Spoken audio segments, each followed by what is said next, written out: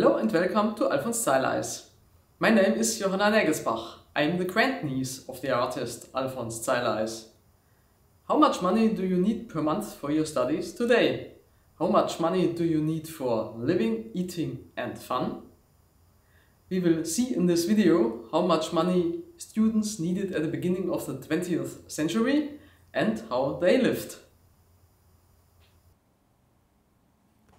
In 1902, there were about 53,000 students in the German Empire. Their number increased in percentage terms faster than the population. Theology was the subject for social advancement. Only 4% of the fathers of theology students had already been academics. Theology had by far the most scholarships. There were also scholarships for the Nuremberg School of Arts and Crafts. For example, the newspaper Allgemeine Zeitung of September 10th, 1897 reported 19 school scholarships of 360 marks each and one support of 180 marks. Scholarships with a total value of 7,020 marks. In order to put this value in relation to the costs of studying, we compare the amount with a list by Martin Biasdorf on students of Tübingen in the Empire. For the year 1905, Martin Biasdorf gives the monthly living costs of a student as follows. Room rent 25 to 30 marks, breakfast 6 to 7 marks, lunch 37 to 45 marks, dinner 15 to 18 marks, light heating 10 marks, stationery 5 marks. Beer, theater, cigars or similar 15 to 20 marks, plus college fees, books, clothing. This resulted in a monthly need of about 200 marks. The scholarships were by no means sufficient. During the semester breaks, the students were at home and incurred considerably lower costs there. Do you notice how expensive food was at that time compared to the room rent? It's about twice the rent. The vast majority of students came from middle-class families and were correspondingly conservative. Many students at that time were members of student fraternities.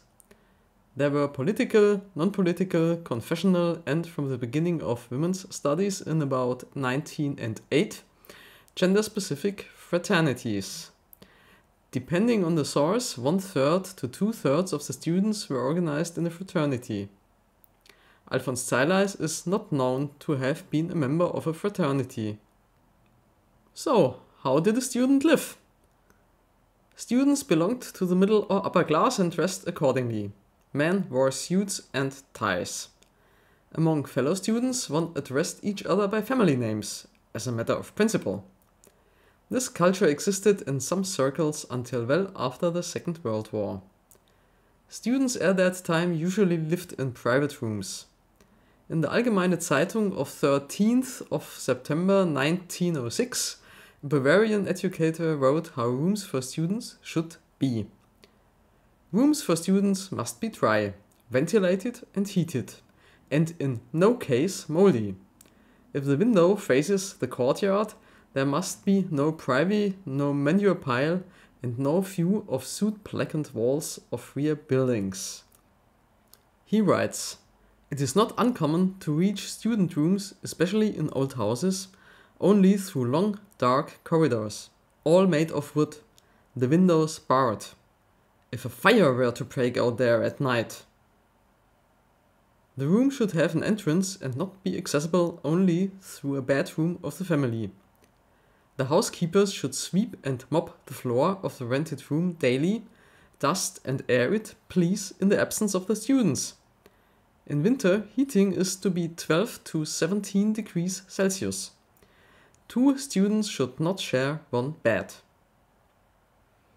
Who of you would like to swap with a student of that time and sit in winter in a 12 degrees Celsius cold room with a view through a barred window into a narrow courtyard with a stinking manure pile in the middle, which can only be reached through the host family's bedroom and which is cleaned by the host family in your absence with absolute violation of privacy?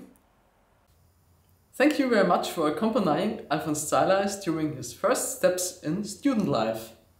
In the next video we'll have a look at the first artworks of Alfons Zeileis and at the subjects he took during his studies. I look forward to seeing you then.